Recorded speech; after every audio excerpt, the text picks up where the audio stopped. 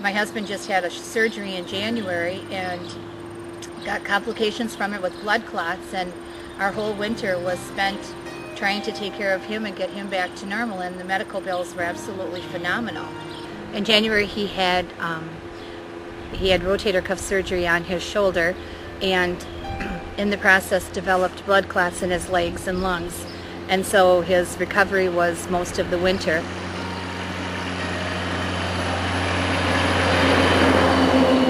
In trying to deal with this, and now we're facing the having met his deductible, we still have many medical bills, and one of the things we're finding that is starting to be a little aggravating is Blue Cross, who is our insurance company, has been paying things, and then suddenly they decide to retract it and take it back, and so then we get a bill afterwards.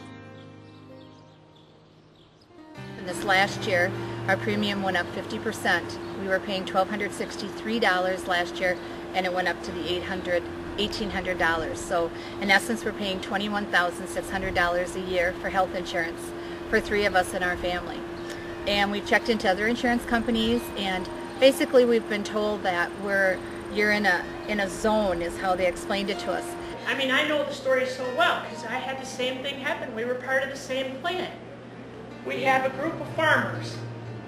Everybody's gathered up, put in the same pool. Some of them are sick, some of them are well. Slowly, the insurance company says, come over, healthy people, to this new pool. Come over here and join us. But you have to apply, you have to get accepted. So they pull out all the healthy people, and Laney and I and lots of other people that have, little illnesses or big illnesses are left in this pool. What happens? The costs go up, they say, we have to raise your rates. We raise them again, we raise them again, we raise them again. You have to keep making the payments for your zone, and that's why your premiums are going up. And the people that are there are squeezed.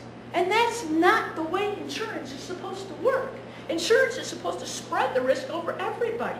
That's not the way it's supposed to work. They close that pool, and then they let the costs go higher, and then people drop out because they can't pay, and the sickest and the sickest and the sickest are left, and they're paying $2,100 a month, $1,800 a month, $2,500 a month. That's wrong.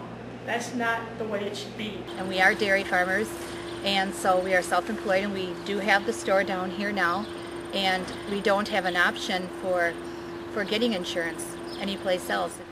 Because we are self-employed and we like being self-employed, we are looking for help for us and for other people, not only just farmers, but other people that are self-employed that, would just like a reasonable health insurance. And a couple years ago, our daughter was in a horse accident, and for a 5-hour in the emergency room, we were charged $17,000. And they misdiagnosed her and told us she was going to have surgery because she was going to be paralyzed. And after my husband asked them to recheck and see if they could do another test, they came back and said that they had read the wrong CAT scan, and she didn't need the surgery. And we spent 6 months battling our insurance company and with our insurance agent to find out why they weren't paying more things, and just had to keep after them. And we realized now at this point, after my husband's surgery, we're going to have to do the same thing.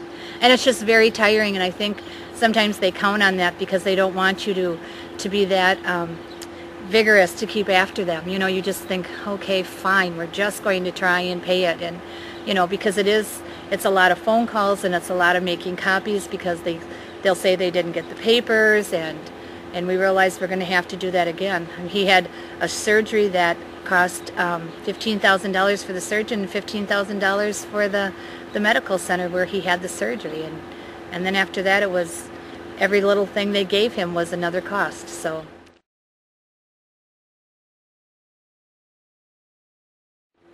well, because we work very hard. We milk cows, and we have some young stock, and we sell corn. We bought the store. It's our first year buying the store. I was working out as a substitute teacher, so we had no benefits like that.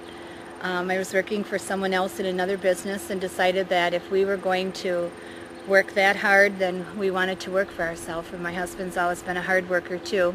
It's starting to get real tough. I mean, you live on an income that's not fixed. You don't know how much you're going to get every month because of what the dairy price is going to do. It's been dropping, and if it continues to drop, we don't know what we will do, if we will even be able for ourselves to be able to afford the health insurance. And you try to set up payment plans with them. We're finding now that they're getting more tough about that. They just want their money, and they actually wanted us to sign a contract where there was interest involved.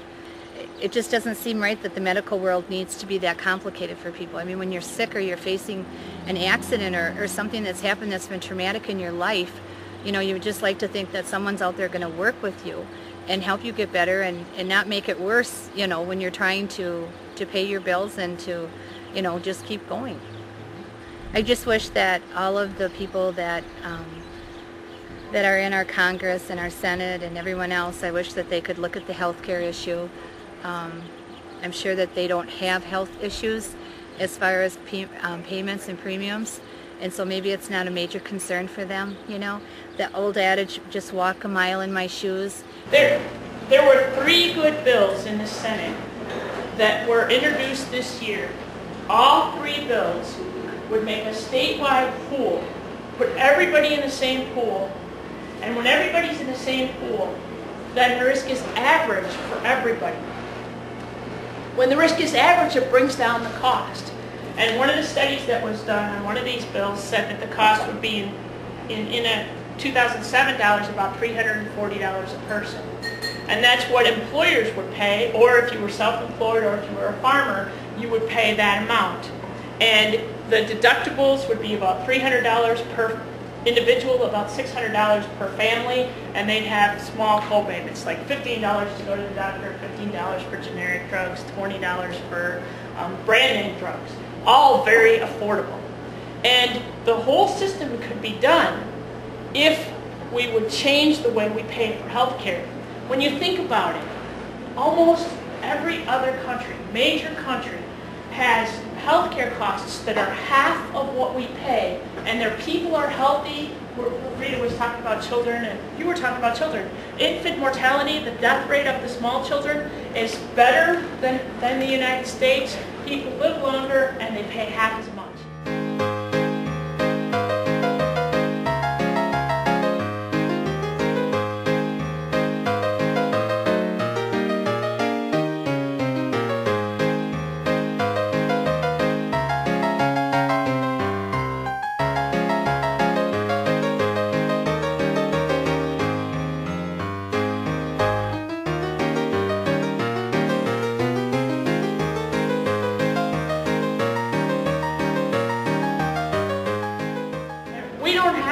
Very far to figure out that our system is completely, totally a mess, and we can change it. You know, we have lots of models to choose from. You know, maybe it's the Swedish system, maybe it's the Norwegian system, maybe it's the French system, maybe it's the Japanese system, but we need to look at doing something different.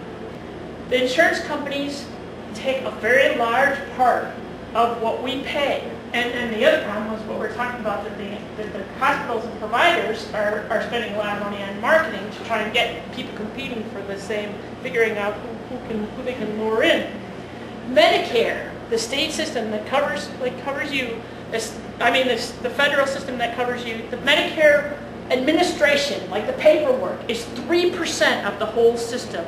When we look at our system in Wisconsin, we pay about 31% for overhead for paperwork.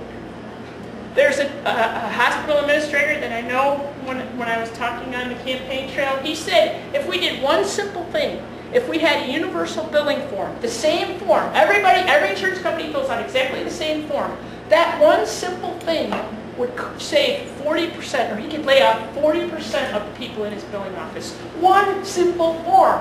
What's the problem? You know it. Nobody wants to stand up to the insurance companies. Nobody wants to take that 30% that we're paying in overhead, move it down to 20%, or move it down to 15%, or heaven forbid, move to the Canadian system and make it even lower. Nobody wants to stand up to them. Why? Think about it. These guys are invested. The guys that are down there are invested. You know, the insurance companies have invested in their campaigns. We should say to the insurance companies, if you're going to play, you're going to cover everybody. You're going to make money by being cost efficient, by providing good quality of care. You're not going to make money by avoiding risk. That's not what we're going to pay you to do. This problem is solvable. We know how to solve the problem. There are a lot of people all around the state that want to see the problem solved. Think about it. School districts have costs out of control. County boards, cities have costs out of control.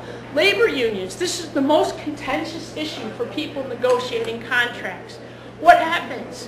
What's happening now is that there was a bill written by our good buddy, Mr. Brown, among other people, that would make it illegal to negotiate for health insurance for labor unions. That's what's happening. That's how bad it's getting. We're shifting the cost with like health savings accounts, we're shifting it onto the person, to the family. Look, the insurance company has made enough money. We don't need to give the insurance companies any more money. Think of Mr. McGuire, the CEO of United Healthcare, I think it is, up in the Twin Cities. He had $1.6 billion in stock options last year and finally said this is enough. $1.6 billion with a B would be enough to cover every single person in the state of Wisconsin that doesn't have insurance with about $3,000 and have money left over. And this is doable, but we have to stand up to the big guys. We have to raise more hell and fewer heifers, which is my motto. I guess we would just like to see some kind of a consistency for everybody and a fairness for everybody, and not just ourselves and not just the self-employed, you know. And so we're hoping for some kind of a consistency and someone who's willing to fight for us to do that. And Kathleen has talked to us and has said that she is willing to take on the issue of health insurance, and that means a lot to us and to a lot of other people. And so we really wish her luck and support her and hope that she can get something done so it's a more fair equity for all of us in this situation.